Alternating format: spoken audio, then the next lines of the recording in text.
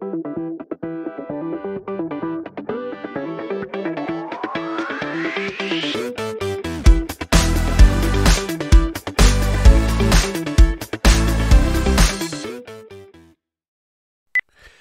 my name is Chris Harris and I'm from Allery Chemistry, and welcome to this video on Equilibria. So this is topic 25 for the CIE, that's the Cambridge International's specification. So if you are studying the Cambridge International's syllabus or the qualification, then this is the perfect place to get your targeted revision material. I have got the full range of Year 1 and Year 2 videos for the CIE specification. All of it's on Allery Chemistry YouTube channel. Please hit the subscribe button to show your support for this project. That'll be massively appreciated. All of these videos as well, they're actually slides, PowerPoint slides that can be purchased from my test shop. If you click on the link in the description box below, you can get a hold of them there. They're great value for money and can be used to kind of supplement your revision material as well. So your notes, in fact, you can use them for your notes if you wish. You can write notes against them. So yeah, so they're available there. Go and have a look there for a little bit more information. Right, so let's make a start on this. So obviously this is quite a big topic actually. It's fairly big. There's a lot of content. I think there's there's a lot of different options here. So obviously you'll find that the all the CIE topics, they kind of merge together a little bit. There's a lot of overlap with some of these topics.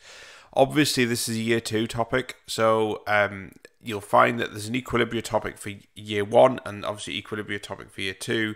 Kind of builds on what you've learnt in the Year 1 topic.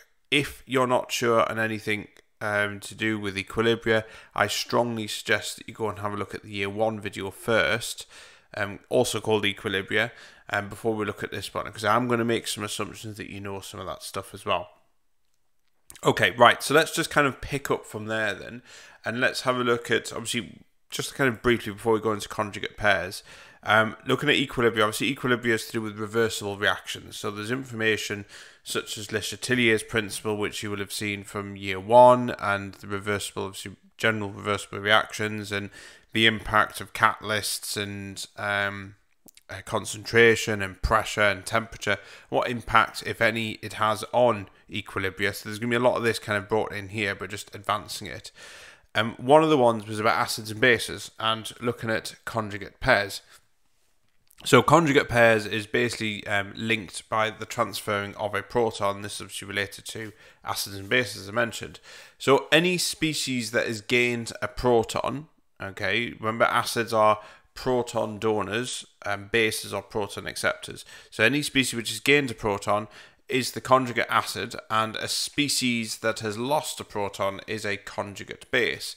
So, like I say, you've seen this in Year 1 about Bronsted-Lowry acids and bases.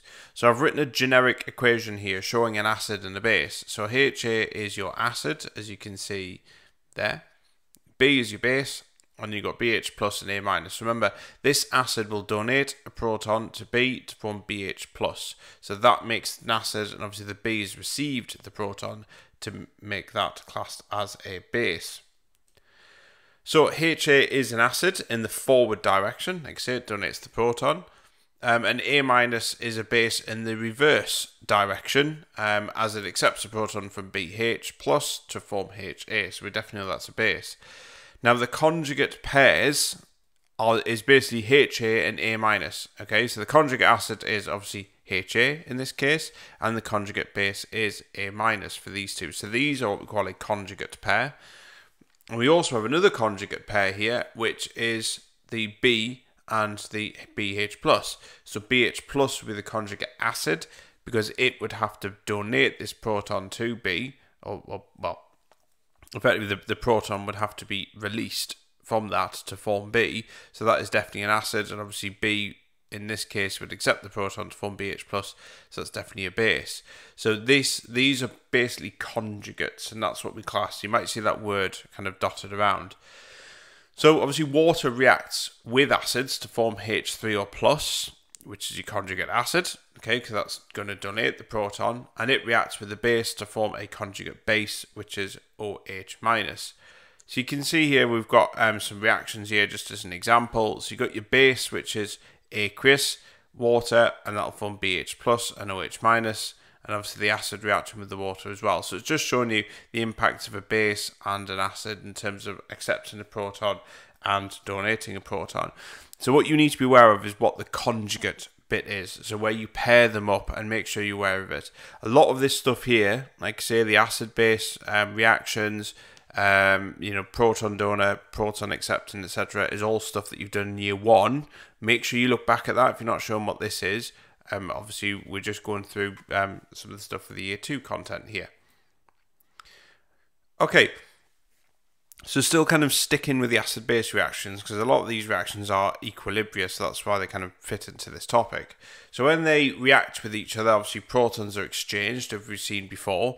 So we can see in this generic example, the HA donates the proton to B, and obviously producing your positive and negative ions. So in terms of equilibrium, so remember this is obviously an equilibrium reaction, and if we add more HA or B, so if we add more of this, then equilibrium will shift to the right to use it up, and vice versa. If we add more of this, equilibrium will shift to the left to use that up. So this is obviously based around Le Chatelier's principle, and obviously that was done in year 1. So obviously the water in this example here behaves as a base, okay, when acid is added to it. And the reason why is because the water molecule has accepted a proton to form H3O+. This is also known as a hydroxonium ion or hydronium ion. It's got 2 words, or 2 different names, should I say. So strong acids, anything that's a strong acid, equilibrium lies well over to the right, so you're producing loads of H+ ions. Weak acids don't lie too much over to the right, they kind of lie more to the left, so they're weak acids. So this was to, for example, when you looked at organic chemistry in year 1, you would have seen that carboxylic acids are weak acids. The equilibrium shifts right to the left, or lies well to the left, so you don't produce many of these ions here. Now, to simplify this a little bit further, you'll see this is obviously the hydroxonium ion is actually what is produced. This is what makes something acidic. But for simplistic purposes, we can just kind of cut the kind of H2O bit out of this and just put H+. You'll see it's kind of written in various ways. H+ is fine, because that's the ion that's obviously the important bit that makes something acidic. In reality, though, hydroxonium is the true molecule that makes something acidic. So just in case you kind of see some kind of confusion around that. Right, we're going to look at, obviously we're looking at acids and bases here, and looking at equilibrium. So the natural thing to kind of move on to is pH, because obviously that's strongly linked with acids and bases. So there's quite a bit of maths in this topic here. There's a lot of equations and different formulas, as there generally is anyway with chemistry. But obviously this is physical chemistry, so you're going to have a lot of formulas in this. But pH is basically a logarithmic scale that measures the concentration of H+ ions in solution. Okay, so those of you who've done maths, again, if you do maths, you've probably heard of a logarithmic scale. If you haven't, if you don't study maths, for example, then don't worry, there's a calculator, thankfully, that will kind of massively help you here, as you'll see in a moment. But the pH scale ranges from 0 to 14. 0 being very acidic, 7 being neutral, and 14 obviously being very basic. You'll know this already. The equation, though, is the important bit. So pH is minus log to the base 10 of multiplied by the concentration of H+ ions. So pH can be calculated when we know the concentration of H+ ions that exist in solution. So let's look at an example here where we're going to calculate the pH of 0.03 moles per dm cubed of hydrochloric acid. So here we are. Hydrochloric acid is a type of acid, obviously. It's a strong acid. So our assumption is that it dissociates fully. Basically, all of the HCl molecules dissociate to produce H+ ions and Cl- ions. And so this means that the concentration of HCl molecules in the first place equals the concentration of H+ ions. Okay, so we assume that they are the same.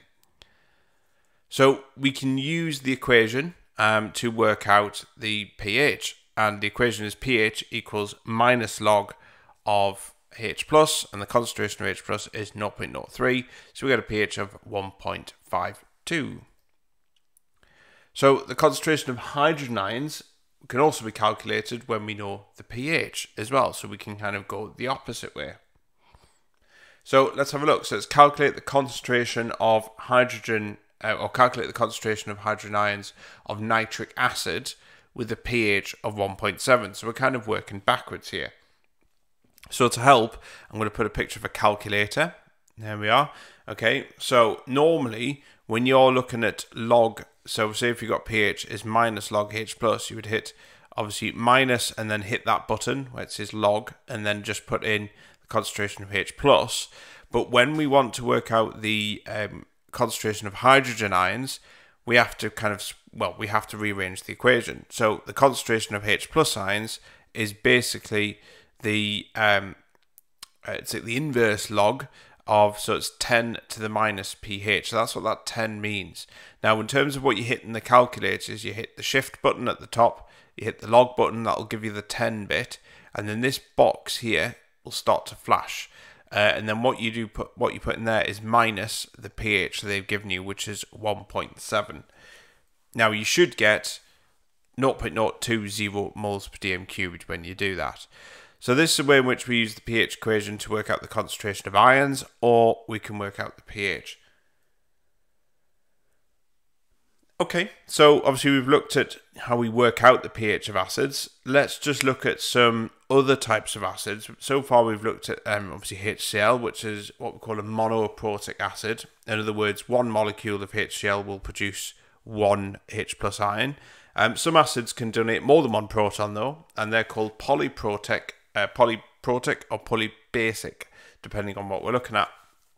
So here, like I say, nitric acid is a monoprotic or monobasic substance, depending on what it's obviously reacting with. So here, 1 mole of HNO3 will produce 1 mole of H plus ions. Sulfuric acid is a diprotic or dibasic molecule. So this is 1 mole of sulfuric acid will basically produce 2 moles of H plus ions, because obviously it's H2SO4. And phosphoric acid is triprotic or tribasic, depending on what it's reacting with. So 1 mole of phosphoric acid will produce 3 moles of H plus ions. So just be aware of these, because obviously the concentrations of some of these are all what we class as strong acids, but the concentration of the actual molecule will not be, especially for di and triprotic, will not be the same as the concentration of the number of hydrogen ions they produce, because one of these can actually produce 3 times the amount of H plus ions as the number of molecules of this. So it make sure you're aware of that when you do your calculations. We'll go through some examples later. Okay, so let's look at the calculation of the pH of some of these strong acids that we've seen there. Now, when we calculate the pH of strong acids, we've got to make sure that they dissociate fully. That's the assumption that we make, okay, when we're looking at these. So that's quite important. So for monoprotic acids, obviously hydrochloric acid is an example, nitric acid is an example of a monoprotic. Now, these will dissociate to produce 1 H plus ion for every acid molecule. And so this means actually we can just say that the concentration of the acid is going to be the same as the concentration of H plus ions.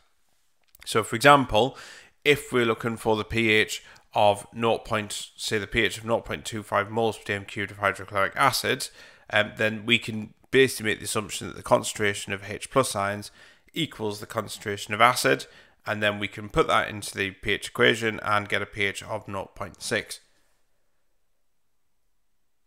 So diprotic acids, so an example would be sulfuric acid, so H2SO4. So these produce 2 H plus ions for every acid molecule. Okay, so this means that the concentration of the acid will equal 2 times the concentration of the H plus ions. Okay, so we've got 2 lots of H plus ions. So that's the ratio that we're looking at here. So for example, the pH of 0.25 moles per dm cubed of sulfuric acid, basically the concentration of the acid is equal to, obviously, because the one acid molecule of a diprotic acid will produce 2 H plus ions, so that's why we've got the 2 there. So in other words, 0.25 moles per dm cubed of acid will produce twice as many H plus ions as a concentration, so it'll produce 0.5 moles per dm cubed of H plus ions. So when we're working out the pH of a diprotic acid, it's really important that we're quoting the concentration of H plus ions, not just the acid. So here, obviously, we've got twice as many H plus ions per acid molecule, so it's going to be 0.5 that goes in there, and obviously that gives you a pH of 0.3 there. Really, just be really careful with this. A lot of the time, some people look at that and just say, oh, it equals the same, put the number in, and they'll get it wrong. So just make sure you're taking into account that. Obviously, your triprotics as well, so phosphoric acid, obviously, it's multiplied by 3 instead. So similar, I think you get the idea. So it's a similar process. Okay, so let's have a look at calculating the pH of strong bases here. So obviously, similar to strong acids, when you're calculating the pH of strong bases, make sure you assume they dissociate fully. So let's have a look at the example, or we assume, sorry, they dissociate fully. So here's an example of a strong base. So your, for example, sodium hydroxide, that will dissociate to form Na plus and OH minus ions. And most strong bases, they actually dissociate to produce one OH minus ion for every base molecule. So for every one of these, you get an OH minus ion. And this means, obviously, the concentration of base equals the concentration of OH minus ions. Very similar to what we're saying with an acid. Now, to calculate the pH of a base, we still need the H plus ions. We still need to calculate the concentration of H plus ions. And to get this, we need to use a different equation called an ionic product of water expression, so Kw. So Kw is the concentration of H plus multiplied by the concentration of OH minus ions. So to work out the concentration of H plus, which is this, we need to know what Kw is, and we need to know what the concentration of OH minus ions are. Now, at a specific temperature, so make sure, obviously, the temperature will be given. The value can change depending on the temperature.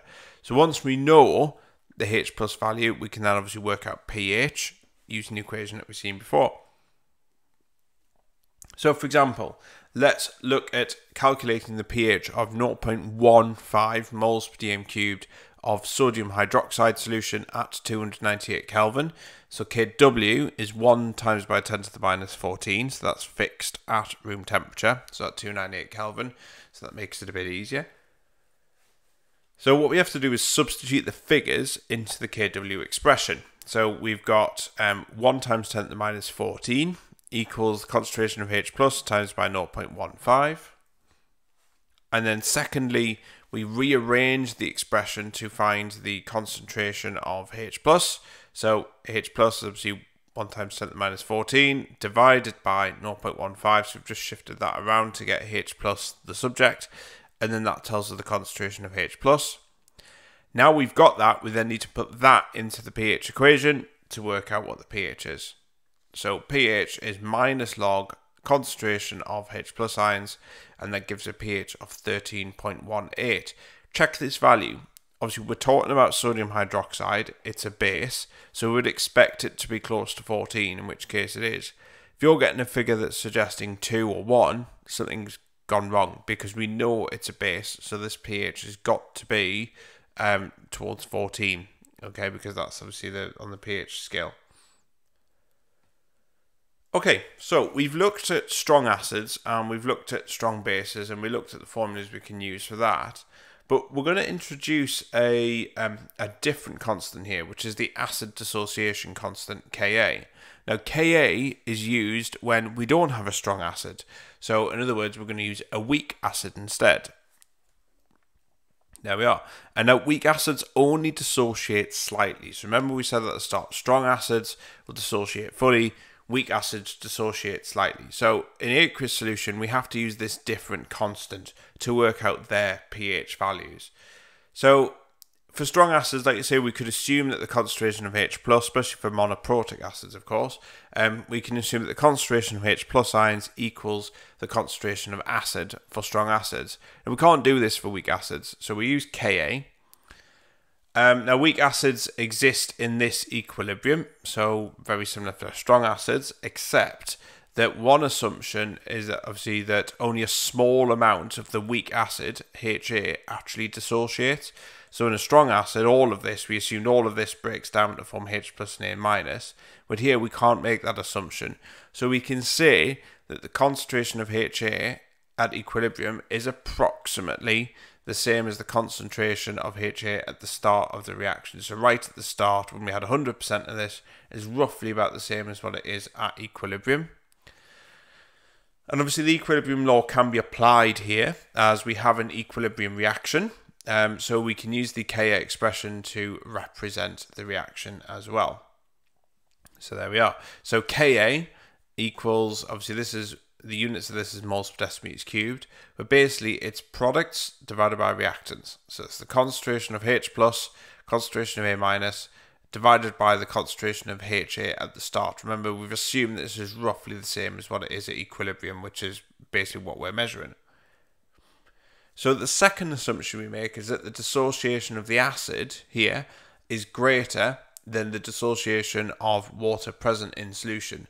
So we can assume that any H plus ions that are knocking around in solution have actually come from the acid and not from the water that's actually been dissolved in. So we can say that the concentration of H plus ions here are about the same as the concentration of A minus, because obviously to get this you need to have this and vice versa.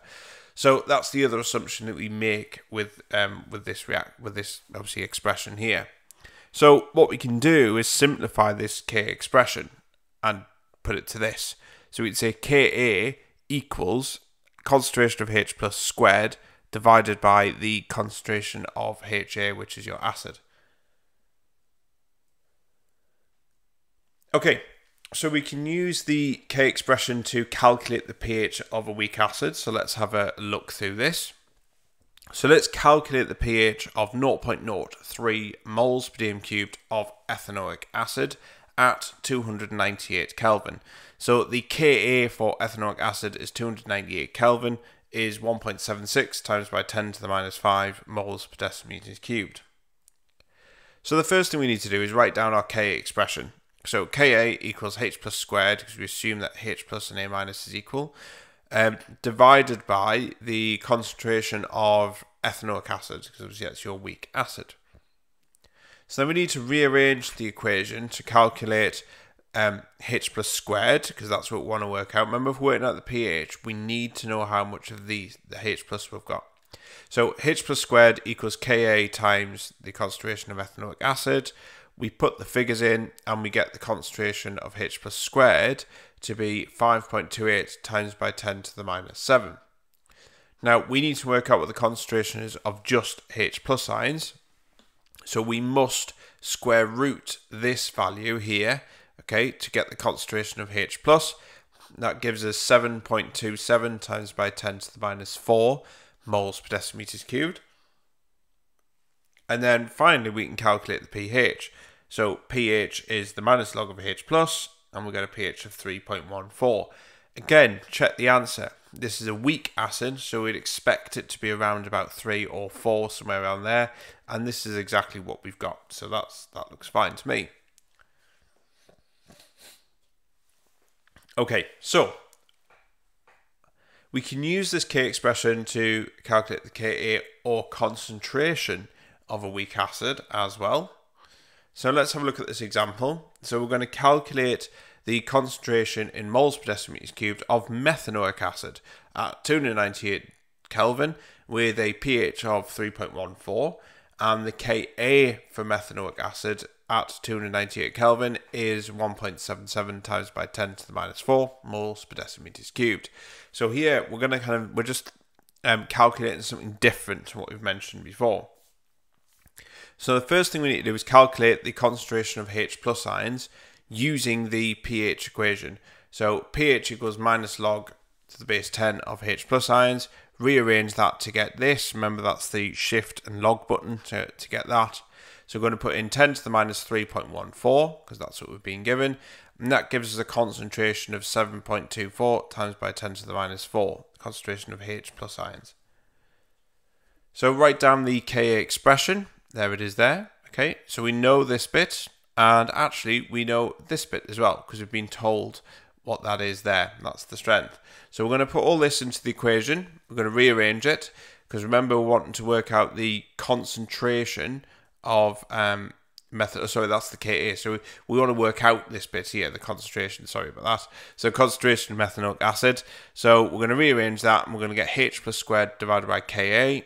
There's your H plus squared, that's what we've just worked out before, divided by 1.77 times by 10 to the minus 4.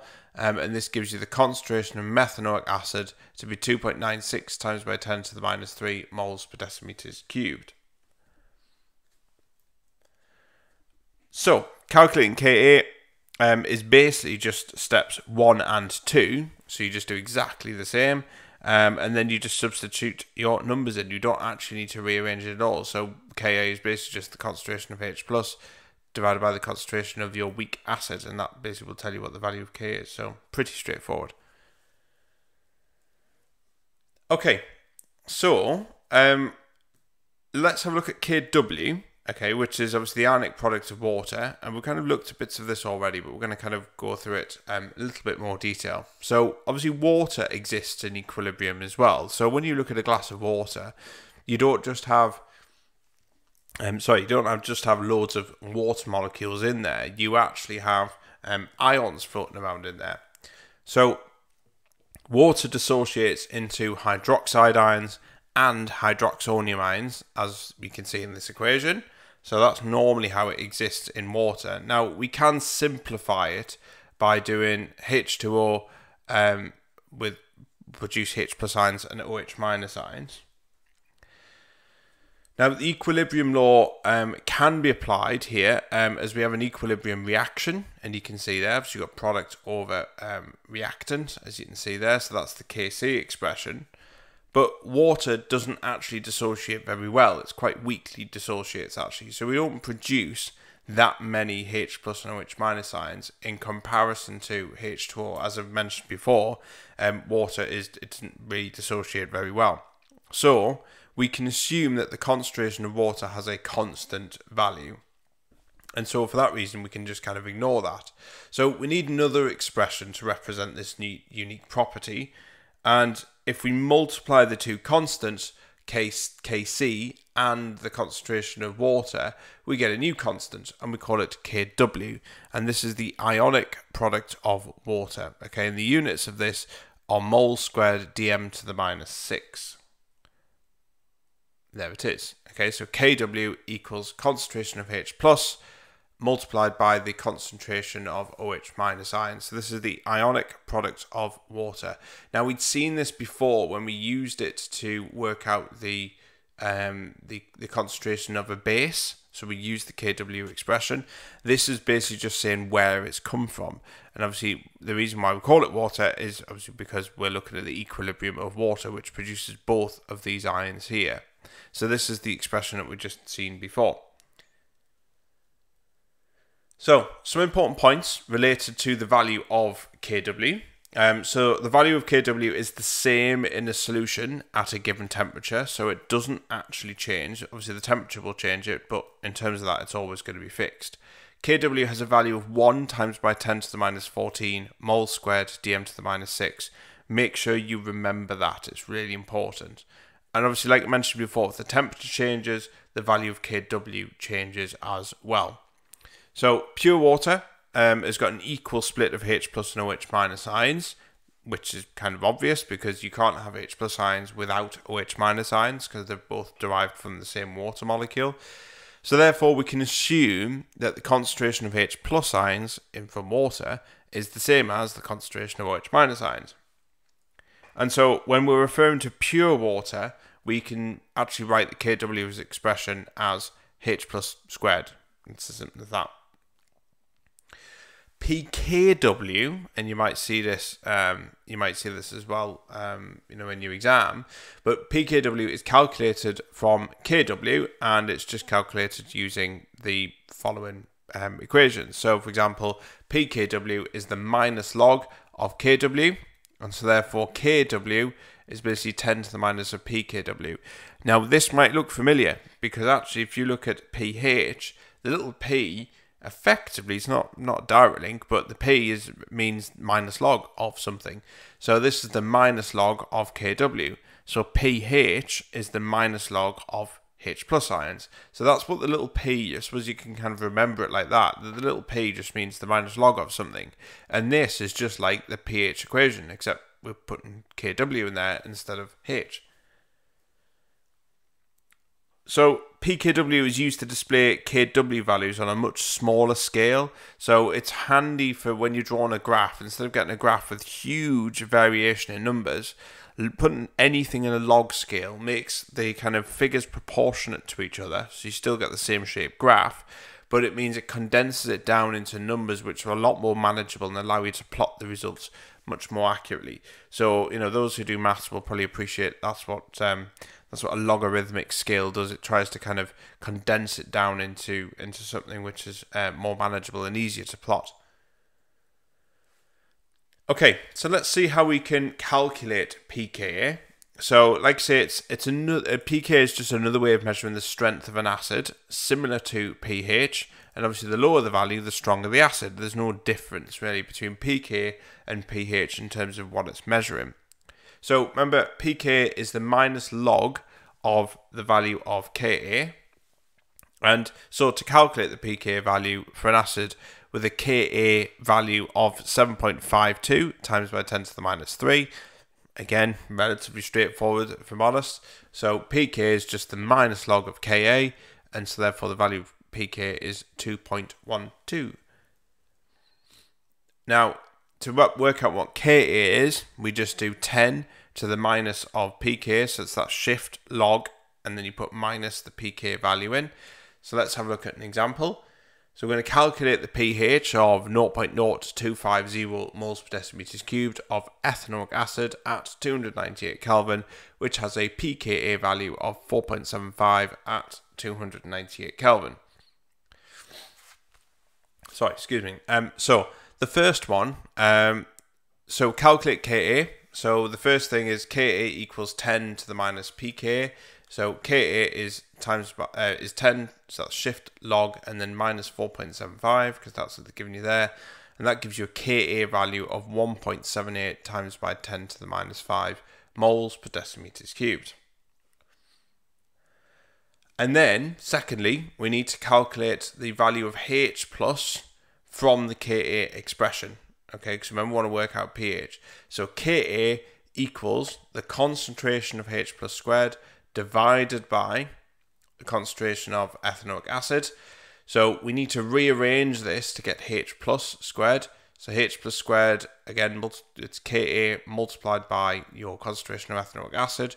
Put your numbers in there, and that should give you that value. Remember, this is squared, so we need to take the square root of that to get the concentration of H plus, and that gets us 6.67 times by 10 to the minus 4 moles per decimeters cubed. And then finally, we need to calculate the pH. So pH is the minus log of H plus ions. Obviously, put your numbers in there and you should get a pH of 3.17. Again, check the value. Does that look sensible? Well, we've been told that we have ethanoic acid, so that's a weak acid. We would expect it to be about pH 3 or 4 because it's a weak acid. So that makes sense, that fits. Always check these numbers. Never just work out a number and just say, well, I don't really know what it means. This is the pH of a weak acid, so we'd expect it to be there. Okay, so we're going to move on to something a little bit tricky here. And this is buffers. Now, buffers is a chemical that resists the change in pH when small amounts of acid or base are added. Okay, remember this is resisting. They don't stop the change of pH, they just resist it from changing. Okay, so it's not preventing it from happening. And there's two types of buffers that we need to be aware of. And this is acidic buffers and basic buffers. And we're going to go through each one of them. So let's look at acidic buffers. So basically a buffer is something which effectively resists the change in pH if we add something to it. So they resist the change in pH. Acidic buffers resist the change in pH in order to keep the solution below pH 7. And that's by definition something which is acidic. They're made from a weak acid and a salt of its conjugate base. So for example, an acidic buffer is using ethanoic acid, so that's your weak acid, and its salt. So its salt would be something like sodium ethanoate. These two together in a beaker creates an acidic buffer. Okay, you must have this. You must have this kind of setup here. It's got to be its salt. In any buffer solution, there's two equilibrium equations at play. Okay, and the two will actually coexist in the same beaker. This gets a bit complicated because obviously we're going to talk about a lot of different kind of equilibrium reactions here, and hopefully I'm going to try and make this as clear as I possibly can, because this can be really tricky. So here we've got our weak acid here, which is ethanoic acid. There's the ion that it will form, and H+, so this is it dissociating. Now we know that weak acids dissociate weakly, so we have effectively a high concentration of this and a very low concentration of these two here. So equilibrium's lying well over to the left in its own right. Its salt, on the other hand, is obviously dissociates strongly, if not all of it. So the equilibrium lies well over to the right. So if we add this into solution, it will dissociate to produce loads of this and loads of that. So these concentration comments below are going to be really, really important when we're looking at trying to describe what a buffer does. So what happens when we add an acid, so that's H+, to this buffer? Well, let's have a look. So the H+ ions, imagine these two will exist in tandem. Imagine you've got that reaction and that reaction happening in the same beaker. Okay, you've got both of these happening. So we add H+ ions, and the H+ ions will react with the CH3COO- ions in solution. Okay, so we know that's what will happen. It'll go for this negative charge. You've got a little bit here, but the majority of it's coming from the salt. There's a high concentration of these from the salt, as you can see, and effectively more CH3COOH is produced. So the H+ will react with this. There's loads of this knocking around in solution, and that will form this. Okay, so you'll get more of CH3COOH, and so equilibrium effectively shifts to the left. If we had to kind of put these side by side, it's moving to the left-hand side of this equation here. Remember, these are working in tandem with each other. Okay, I know they're separate equations, but they're happening in exactly the same beaker, so we can interchange them like that. So what happens when we add a base to this buffer, which is OH-? Well, the OH- ions will react with the H+ ions in here, so they'll react with that. And they could react with this, but if you think about it, sodium reacting with sodium ions reacting with hydroxide ions will form sodium hydroxide, which will dissociate very quickly and basically produce these two ions back again. So that's not really that much good. So it will react with this though and change the kind of chemistry of what you've got. Now, the problem is there's not many of these in solution. So when the OH- ions react with the when the OH- ions react with the H+ ions, these have to be reproduced. So equilibrium will actually shift to the right. So it'll go this way. So this will dissociate further to replace the H+ ions that have been lost to obviously by the hydroxide ions. And this is obviously on the basis of Le Chatelier's principle, which you've seen in year 1. And so equilibrium shifts to the right to replace that. Now, you can see this is quite complicated. There's a lot going on here. You've got to be comfortable with all of this here, because we're going to go into some calculations in a minute, which is going to be reliant upon you understanding this bit here. Okay, so hopefully this should make sense. If not, go through it again and make sure you've got it. Okay, so acidic buffers can also be made from an excess weak acid and a strong base as well. So we make it in two ways. So an example of an acidic buffer is using ethanoic acid, so CH3COOH, that's a weak acid, and we can react that with sodium hydroxide. And basically all of the base reacts with the acid in the following way. So we've got your weak acid there, and there's your base, that's your hydroxide ions from the base, and that'll form your ethanoate ions, which are here, and water.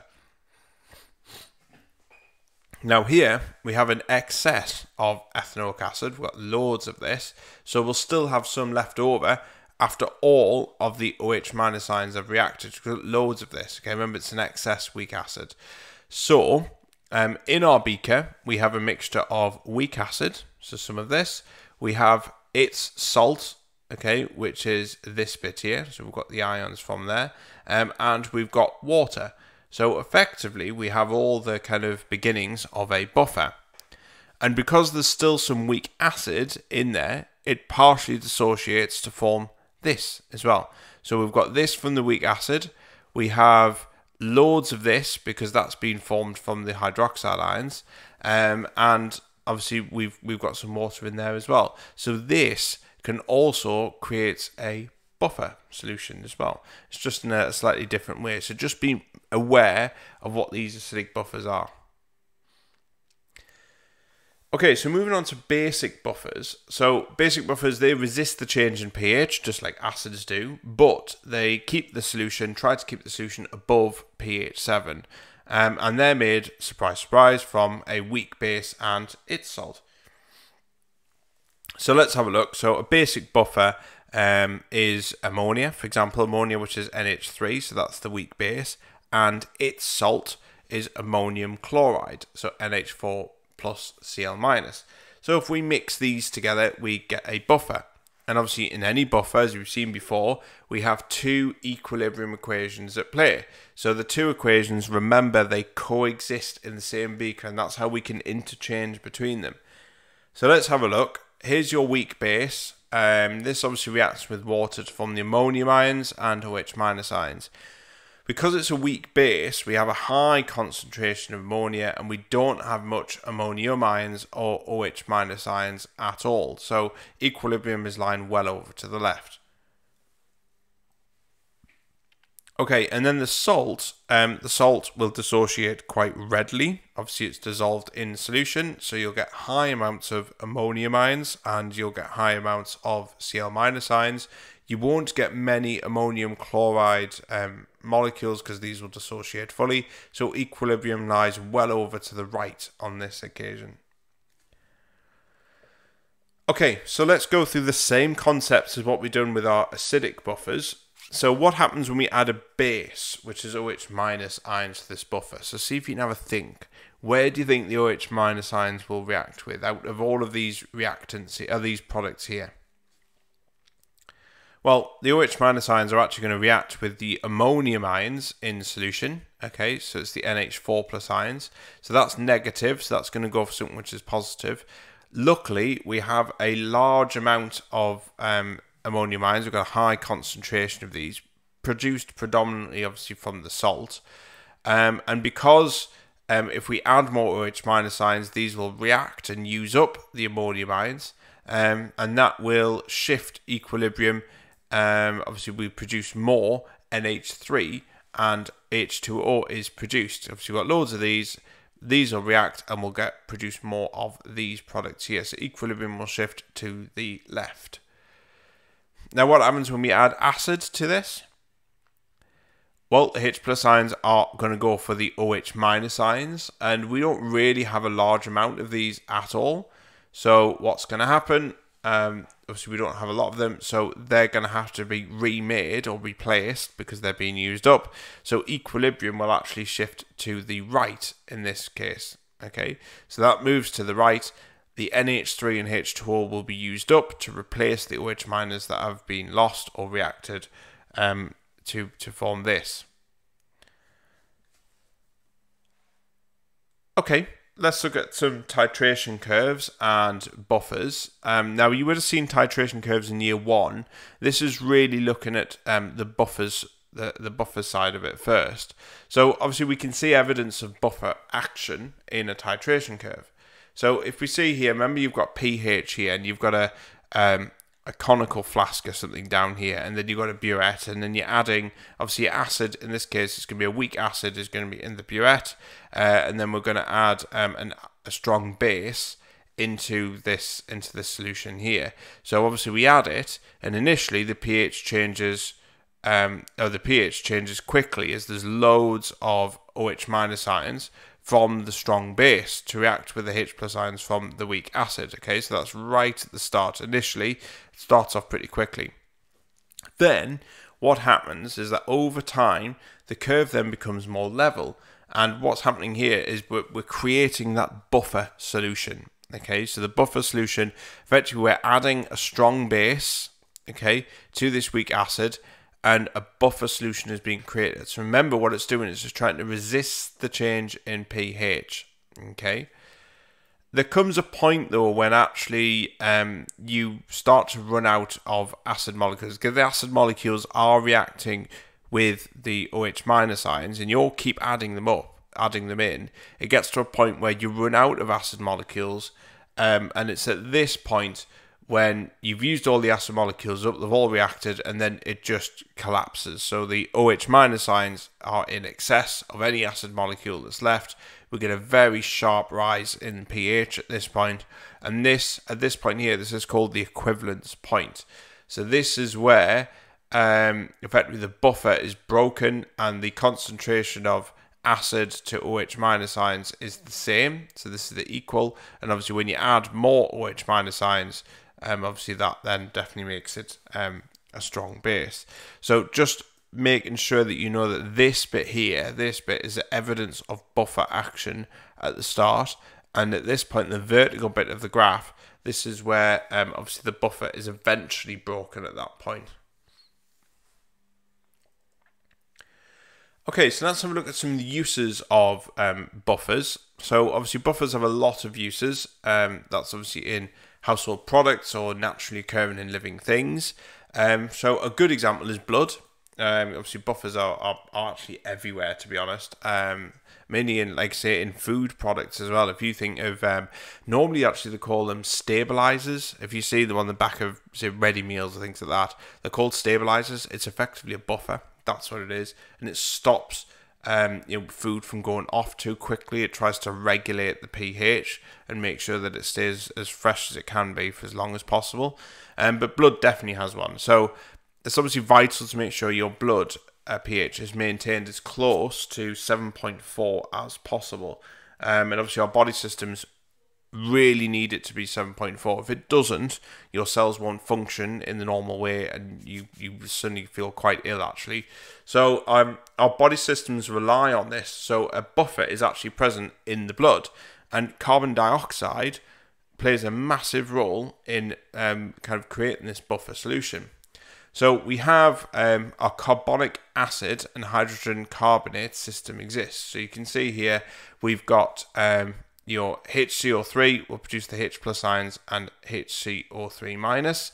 So that dissociates quite weakly.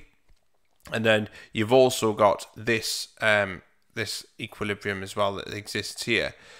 And effectively, your carbonic acid, which is H2SO4, H2CO3, is actually controlled by respiration in your cells. So we breathe out carbon, or when we breathe out the carbon dioxide, the level of carbonic acid reduces. Okay, so carbonic acid, remember, is H2CO3, so that reduces that amount there as equilibrium shifts right to try and replace some of these well, that's the H2SO3. So when we breathe that out, obviously the concentration of that reduces. So this shifts right to replace some of the carbon dioxide that's been obviously breathed out. So hydrogen carbonate, HCO3 minus, this bit here is controlled by your kidneys, and obviously a lot of the excess of this is removed via your kidneys as well. So what this is trying to do is buffer some of the changes in pH. And you might think, well, how does your blood pH change? When you think about it, there's a lot of different molecules moving in and out of your bloodstream, whether that's oxygen and whether that's carbon dioxide. It could be glucose molecules. You've got hormones that's rushing around. So there's a lot of things kind of like being introduced into the bloodstream and removed, and these things can have an impact on pH effectively. So you've got to make sure that obviously this buffer system works quite well to ensure that your cells work in the normal way. Okay, so this is where we're going to look at some calculations, and here we're going to calculate the pH of a buffer. So to calculate the pH of a buffer, we need to know the Ka value and the concentration of the weak acid and its salt as well. So let's have a look at this example. So we're going to calculate the pH of a buffer that contains 2.35 times by 10 to the minus 2 moles of methanoic acid and 1.84 times by 10 to the minus 2 moles of sodium methanoate in a 1 decimeter cubed solution. So the value of Ka at 25 degrees Celsius for methanoic acid is 1.78 times by 10 to the minus 4 moles per decimeters cubed, as you can see on there. So let's write out the equation and the Ka expression first. So here's the equation. So this is methanoic acid, and that will produce H plus ions and your ions, your hydrogen carbonate, your methanoate ions here. Your Ka expression is H plus and obviously HCO minus, your methanoate ions. So these are your products divided by your reactants, which are at the bottom there. So in buffers, what you've got to notice here is that unlike in the previous examples where we wanted to work out the strength of an acid, or the strength of the pH of a weak acid, we assumed that these and these were the same, and we could just put H plus squared. When we're referring to buffers, we cannot do that, and we've got to keep these constituents separate. Okay, so we can't use this equation here. It's really important. Whenever it's talking about buffers, keep them separate like that. Okay, we can't assume that there. So we must use as well equilibrium concentrations here, not initial concentrations. Okay, so we've got to look at this. At equilibrium, once the reaction's set away, it'll establish equilibrium, and the values that we use here must be at equilibrium. Okay, so we can assume that salts dissociate fully, okay, and weak acids dissociate poorly. So the concentration of the salt that we're using is basically equal to the concentration of A minus, which is this bit here, okay, and the concentration of the acid at the start is equal to the concentration of the acid at equilibrium. So when it's talking about the concentration of methanoic acid, okay, which is obviously this bit here, then we can assume that the concentration there is going to be the same at equilibrium. So there's a few assumptions that we're making here when we're doing these calculations. Okay, then once we've done that, we need to rearrange the expression to get H plus, or the concentration of H plus on its own. So the concentration of H plus is Ka times by the concentration of methanoic acid divided by the concentration of methanoate ions. Now here, we've got the number of moles in the question, okay? So you can see here we've got moles of this and moles of that. Now that's no good. We need to have them in concentrations, because this is what the expression is telling us to do. This means concentration of of the acid here, not the number of moles. So to work out concentration, we need to do concentration as moles divided by volume. Remember, this was in year 1 chemistry, and in this case, in this example, it is moles divided by 1 decimeters cubed, okay, because the volume that we're using here is decimeters cubed. So in this case, we can say that actually the number of moles here, if you divide that number by 1, you're just going to get that number again. So we can, in this example, we can say that the number of moles is the same as the concentration of each of them as well. So the concentration, the value of Ka is 1.78 times 10 to the minus 4. We've been given that. The concentration of methanoic acid is 2.35 times 10 to the minus 2, which is there. And the concentration of methanoate ions is 1.84 times 10 to the minus 2, because we've been told it there.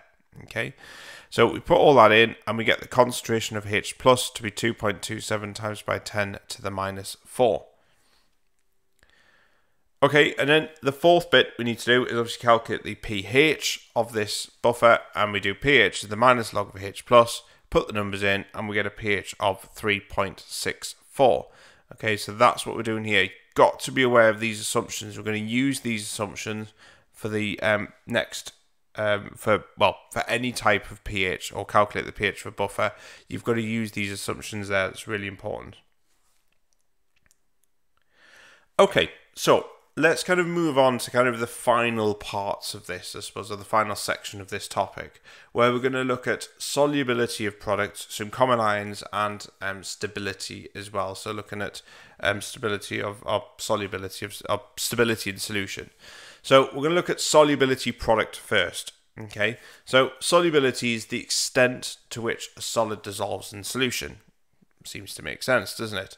So when ionic solids, when they're added to water, hydrated ions are present in aqueous solution. So you would have seen that in previous topics. So this would have been in topic 23 when we looked at hydrated ions. So if you're not sure on that, go back and have a look at topic 23. So the degree of solubility obviously depends on the type of solid, but also the temperature and pressure that that exists as well. So there'll come a point where the water can no longer hold any more solid, and this is the point of saturation, and any additional solid added to this point won't dissolve. So you've seen this, if you add, say, salt to water, you can't just infinitely chuck as much salt in as you want into that water. Initially, it'll start to dissolve, and then eventually there'll come a point where you add more salt and it just simply will not dissolve any further, the additional salt you're adding. So that is saturation point. Now, the maximum amount of solid that will dissolve in a solvent is called solubility. Okay, so that's the word we use, solubility. Solubility, that has the units of grams per decimeters cubed. So it's the amount of salt you add per volume of liquid that you're adding it to, at which, what's the maximum amount you can add to that. It is temperature dependent, obviously. So if you take salty water and you warm that water up, it will hold more salt. It can dissolve more salt at that point. So you'll see all these things quoted with a specific temperature. So to get solubility in moles per decimeters cubed, all we do is we divide the grams per decimeters cubed by the molar mass of the solid that we're adding in. And we'll see an example here. So the solubility of barium sulfate at 298 Kelvin is 0.0025 grams per decimeters cubed. So let's give the solubility in moles per decimeters cubed instead. So molar mass of barium sulfate, okay, is BaSO4. Using the periodic table, we get 233.4 grams per mole. Solubility is 0.0025, that's in grams per decimeters cubed, divided by the molecular mass, and that will give 1.07 times 10 to the minus 5 moles per decimeters cubed. So that's the solubility of barium sulfate at that temperature at 298 Kelvin. In a saturated solution, okay, we have the amount of barium 2 plus amount of barium 2 plus ions equals, or the concentration, sorry, of barium 2 plus equals the concentration of sulfate ions. Okay, so that's the same. So therefore we can say that the concentration of these ions is also going to be 1.07 times by 10 to the minus 5 moles per decimeters cubed. Fairly straightforward, not too taxing. Okay, so just make sure you know that word, solubility. Okay, so we're going to look at a constant. It wouldn't be Equilibria without another constant, would it? So we're going to look at a constant called the solubility product. Okay, so this is the KSP. So obviously, anything to do with this, when we're dissolving things in water, an equilibrium is established between the ions that have been dissolved and the undissolved solid. Okay, so when sparingly soluble solids are dissolved in solution. So when you do have a sparingly soluble solid, so for example, a solid that doesn't really dissolve very well, you're going to have some undissolved solid, i.e. salt, and some that has dissolved. So this is the case when you have, obviously the example that we looked at before is where you have something that dissolves fully. We can make that assumption that it all dissolves and therefore we can work out the solubility. When you've got something that partially dissolves, we can't make that assumption, and this is where we're using KSP instead. So a bit like when we looked at pH, and we said if you had a strong acid, we could assume that the concentration of H plus ions equals the concentration of the acid that we started with, and therefore just chuck it in the pH equation. And then if we had a weak acid, we had to use Ka, because we can't make that assumption. This is similar, except we're looking at solubility instead. So if you have something that's sparingly soluble, we can't just assume that the amount of solid or the concentration of solid is the same as obviously the concentration of the ions that's been formed.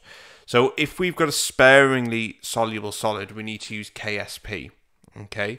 Now, a sparingly soluble solid of AABB, which is this here, so this is just an example of a solid, dissolved to saturation, the following equilibrium is established. So effectively, there's our solid salt, we add it to solution, and we form these two ions in solution here. So we've got a positive and a negative ion, and obviously depending on the number of these, will depend on the number that goes in front. So we can apply the equilibrium constant, Kc, okay, to show how this looks. Remember, we don't include solids in this at all. We're just looking at aqueous solutions, okay, because we're talking about solubility here. So KSP is the equilibrium constant for a sparingly soluble product in a saturated solution. Okay, so it's already saturated, and we've got something which is sparingly soluble, it doesn't dissolve very well. So it has the same formula as Kc, as I mentioned before. So KSP, which is here, is basically the concentration of A, aqueous, multiplied by the concentration of B, aqueous. We're not including the solid here, okay? We're ignoring that, and that's why I've just put these two here. So KSP, okay, which is the solubility product, has a fixed value for a specific solution and temperature, so it's always the same.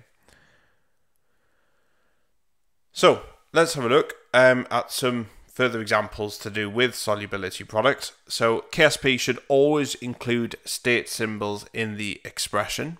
So using barium sulfate as an example, which is here, this is how we write an expression in terms of barium 2+ ions and sulfate ions. So these are the ones that are formed when we add barium sulfate to water, and we're going to see how we write this expression. So KSP, which is Ba2+ and SO4 2-, so that was kind of derived from the Kc expression, or this, okay, which is KSP, solubility of BaSO4 2, okay, squared. Now notice we're putting squared here, okay, because the concentration of each ion that the saturated solution, or in the saturated solution, equals the solubility of BaSO4, and we could square it. So remember, we've got these two being formed here with both of these. So that and that we assume is the same, and we say the solubility is basically that squared. Okay, so that's how we write it out. So just like for Kc, we need to work out the units, okay, and obviously these will vary according to the reaction that's obviously been conducted here. So work out the units of the product. So let's have a look at a different example here. So let's work out the units of the product of Bi2S3. Okay, so we're going to use the KSP equation here. So we've got 2 lots of bismuth 3+ and 3 lots of sulfur 2-. Okay, so you would have seen this in year 1 chemistry as well, about how to write the units. But KSP is effectively moles per decimeters cubed squared multiplied by moles per decimeters cubed. So because we've got 2 and 3 there, so that effectively means it's moles per decimeters cubed to the power of 5. And then basically if we expand that bracket out, we get mole to the 5 dm to the minus 15.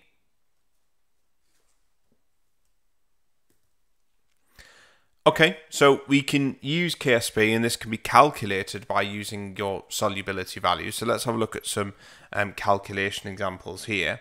So calculate the solubility product of lithium carbonate, that's Li2CO3, when the solubility of this is 13.3 grams per decimeters cubed at 20 degrees Celsius. So the first thing we need to do is write out the KSP expression. Okay, so remember we're only including aqueous ions here. Okay, so the reaction is Li2CO3S solid will give 2 Li+ and CO3 2-. So the solubility product is lithium plus with a 2 next to it because we have 2 of them. Okay, and then you've got CO3 2-, and we've only got 1 of them, so it's just that. So that's the first thing, is write out your expression. And then we need to calculate solubility of Li2CO3 in moles per decimeters cubed. We've been given it in grams per decimeters cubed. We need to convert that into moles per dm cubed. So the solubility in moles per dm cubed is the solubility in grams per deciliters cubed divided by the MR. So that's 13.3. 74, obviously this is calculated from the periodic table. And then the solubility in moles per decimeters cubed is 0.180. So we know that 1 mole of Li2CO3, which is this here, okay, dissociates to produce 2 moles of Li, and we can see that there, and 1 mole of CO3 2 minus ions at equilibrium. Okay, so this is the equilibrium setup here. So therefore we can say that the concentration, okay, because remember we worked out the concentration of Li2CO3, the concentration of Li plus is going to be 2 times that. So it's 2 times 0.180. And obviously the concentration of CO3 is just going to be the same as the concentration of Li2CO3, which is 0.180. So then we now need to use these figures here to work out the solubility product constant, KSP. So we put the figures in there that we've just worked out up here, and we get 0.023. Units, really important. So here, obviously, we can go back to the original expression here.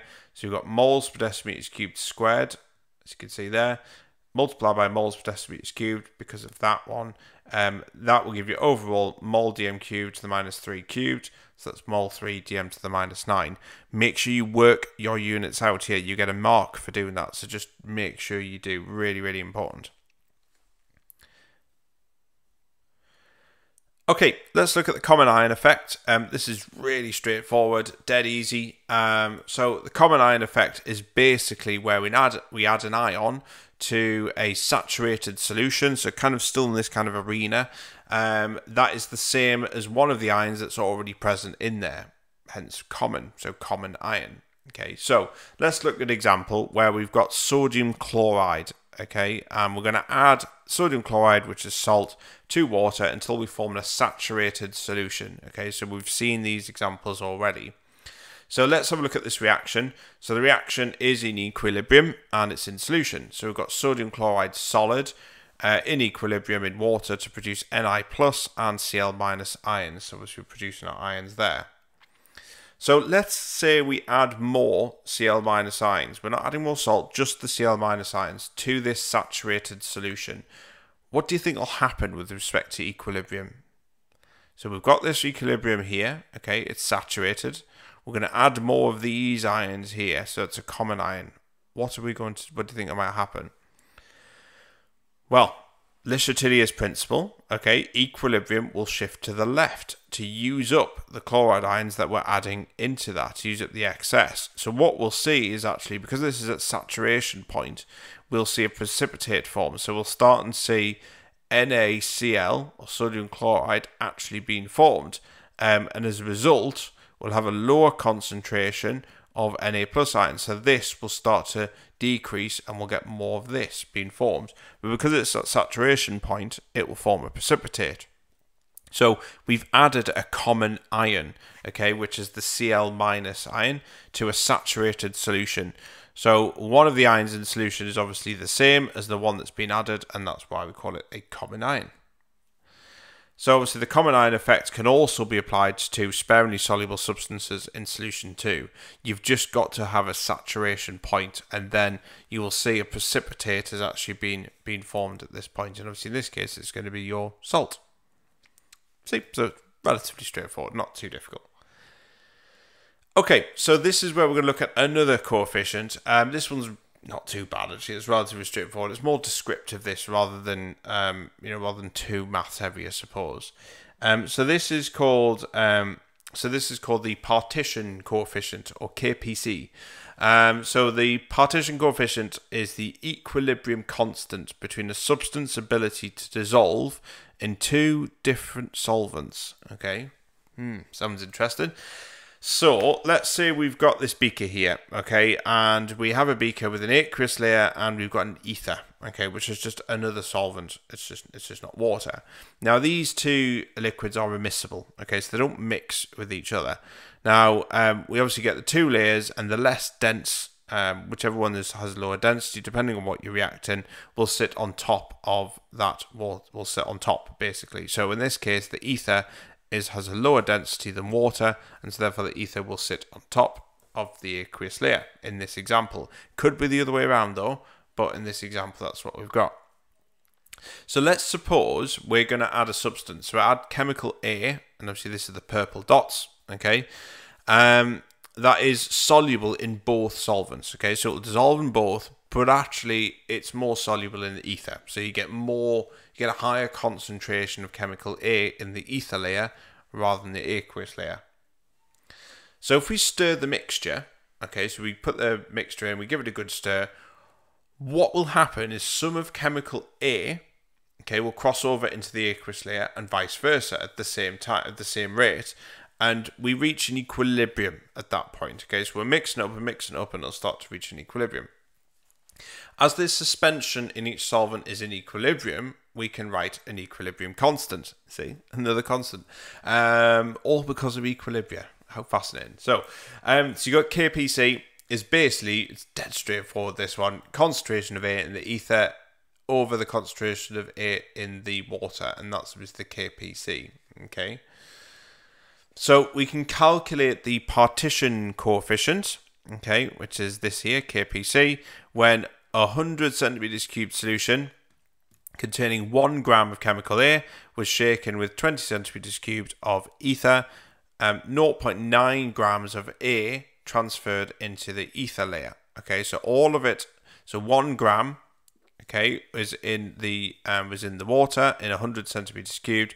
We added 20 centimeters cubed of ether, shook it, and 0.9 grams of the original chemical we added in moved into that ether layer. So basically, we'll just write the concentration of ether, and this is in grams per centimeters cubed, is 0.9 divided by 20, and that gives us that. And then we work out the concentration of A in water, which is going to be 0.1 grams divided by 100. Remember, all this is in equilibrium. So if you had initially 1 gram, 0.9 has moved into the ether, so that leaves you with 0.1 in the aqueous layer. Divide that by 100, and that gives us 0.001 grams per centimeters cubed. And then your coefficient, partition coefficient, is obviously 0.45, divided by 0.001 equals 45, and that's your partition coefficient. Now we can obviously rule these, obviously work out the units. They're basically both equal, so there's no difference there. So the units cancel out, so there are never any units for partition coefficients. So you're just going to get a number like that. Okay, so what affects the partition coefficient? What impacts the number, the value of it? So the value of that is governed by the relative polarities of the solute and the solvents. Okay, so the solvents is the aqueous and the ether layer, for example, and the solute is the chemical that we add into it that then dissolves in either both or one of the layers.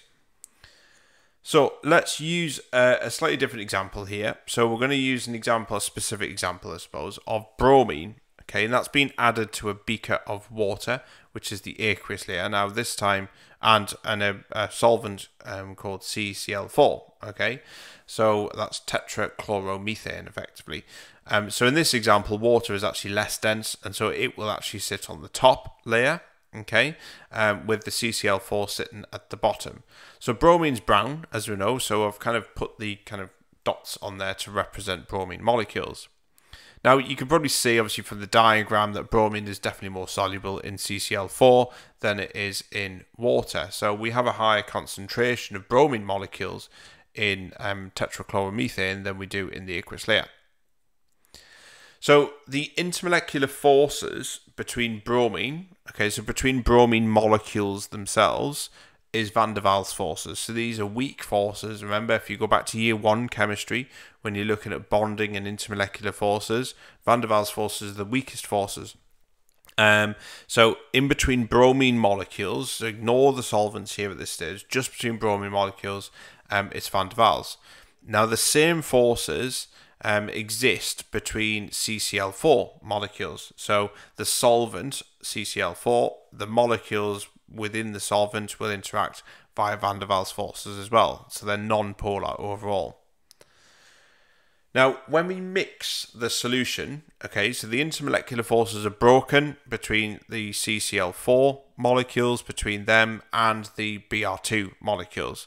Now, these are replaced by forces similar in energy between CCl4 and Br2. And so the molecules, obviously the energy barrier is quite low. So in other words, imagine if you kind of imagine yourself, take yourself off into you're a kind of a molecule and you're watching this happening. So in the CCl4 solvent, you've got CCl4 molecules kind of interacting via van der Waals between themselves. You've got bromine molecules interacting via van der Waals between themselves as well. And then when they kind of mix, when you mix them together, they will form Br2 and CCl4 molecules will form van der Waals forces between themselves as well. There's no kind of other forces being produced. So we're breaking the van der Waals and forming van der Waals. So there's not much of an energy barrier there at all. However, there are additional stronger forces. There's two stronger forces between water molecules. So the aqueous layer, the water molecules will actually, so if we kind of move our eyes to the aqueous layer, they have van der Waals forces, but they also have permanent dipole-dipole and hydrogen bonding forces. So you've got two stronger intermolecular forces that exist between water molecules. Now, if you're adding bromine into that, you have to break these forces between the water molecules first, and then bromine will effectively form a van der Waals force between the bromine molecule and the water molecule, which is weaker than the forces that water had. So effectively, water's interacting with itself. It's got a really strong bond between the water molecules. Bromine rocks up and says, hey, I want to try and get involved with this. The water molecule will look at it and think, well, the strongest force I can form with you, with the bromine molecule, is van der Waals. That's it. So why should I really do that when I can form a stronger bond with my fellow water molecules? So effectively, it's not a very favourable. Water doesn't really see that as a good deal at all. In that sense, obviously don't speak like that in the exam, but it's trying to kind of visualise what's going on here. And clearly it's not an energetically favourable process at all.